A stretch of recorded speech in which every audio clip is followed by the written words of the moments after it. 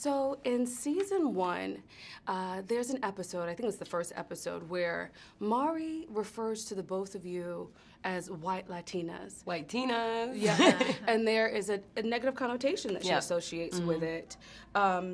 Did you all do any research on colorism in your respective communities, or could you speak to colorism in communities of color? 100%. I think, I mean, Whitina was specifically actually something that Tanya had been called, and she incorporated that in. And I think, I mean, it's a very important thing to kind of address because, you know, they have lighter skin, and you do, just in like, I think even in Latin America, and within these communities, this is something that still you do have a privilege as a result of that.